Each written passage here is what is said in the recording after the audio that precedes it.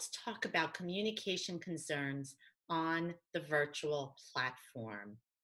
I recently asked a group of attendees at one of my presentations to share what they're hoping to get out of the presentation. And one of the common responses was how to communicate on the virtual platform.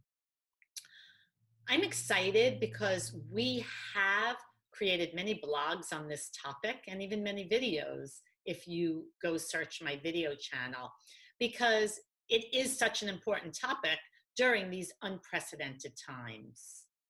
My name is Jane Latz, and I use my background as a certified and licensed speech-language pathologist to develop programs for individuals and organizations so that you can communicate with greater clarity, confidence, and credibility. How do we do this on the virtual platform?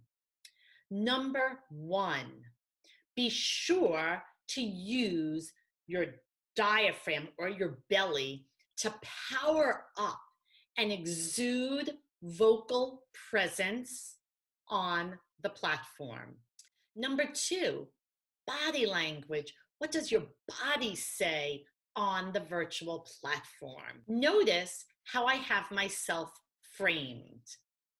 I am not taking up the whole picture, and I am not what I like to call a shrinking violet.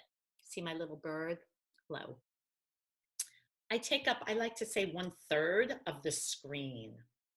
You also want to make sure that as best as you can, you're looking at the camera as best as you can, especially if you're talking to people. It's so tempting to look at them, but look at the camera. Make sure that you smile and use your facial expressions. So we've talked about vocal power, we've talked about body language, clarity.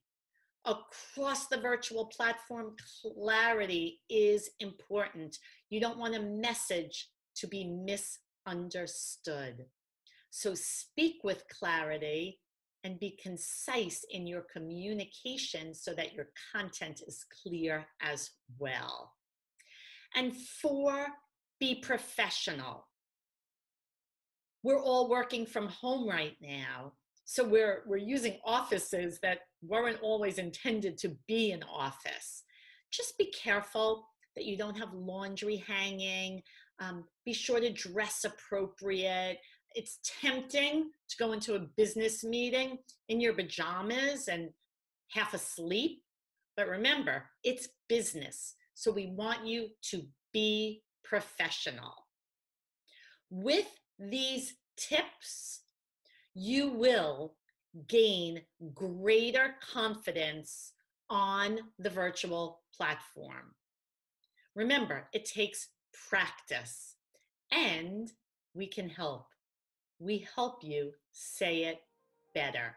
If you like this video, please subscribe so you are sure to get all our videos and especially our weekly tips. They are posted every week on YouTube.